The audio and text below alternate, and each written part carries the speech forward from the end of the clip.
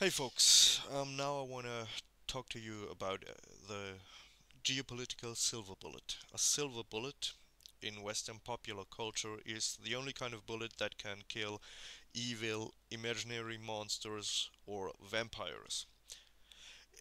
It even made it into Brothers Grimm fairy tales and into physician slang where the invention of penicillin is commonly referred to as a silver bullet.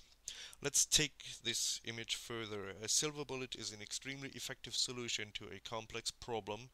Such a silver bullet could solve the following geopolitical as well as economic and social problems of our societies. Problem number one: our entanglement in foreign wars and our collusion with vile dictators in a very special region of our planet.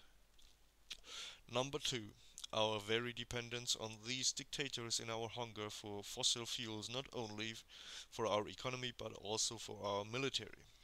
Number three: our cultural collision with Islamic societies who feel offended by our power and their relative backwardness. And last but not least, number four, the destructive competition of resource hungry industrialized nations for fossil fuels that leads to corrupt regimes and dictatorship maneuvering between the greater powers in their region in order to fulfill their own mostly selfish goals and even wars by proxy. The silver bullet is pure and simple. Its name is green energy or alternative energy. I'm in no way a leftist tree hugger, and by the way, it's not my idea. I got it from a very excellent man, a soldier with whom I had a lengthy discussion about the contemporary problems of warfare and foreign politics.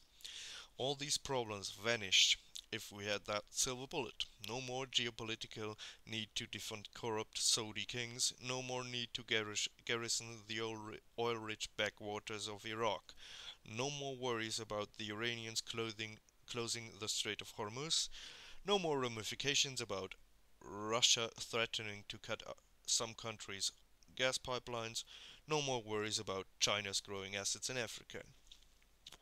We spend a whole lot of money in order to maintain sufficient military, political, and economic power over fossil fuels. We could use these assets for better projects, for the sake of our citizens, and maybe for the whole of mankind. Green energy has been an issue brought up often by pacifists, leftists, tree huggers. This is sad because we should not leave this important topic only to those. All other political factions and parties should consider it important because it is a matter of national security. I think renewable energy should be seen as such an issue. Peak oil is not only scaremongering, it is a reality based on facts, and the impact on our capacity to act in economic and even military terms. Without gas, we cannot maintain our infrastructure, economy, and maybe even agriculture. See the link to a study by a think tank of the German army. I have it in the sidebar. I'm not a total expert, but I think that their estimations are reliable.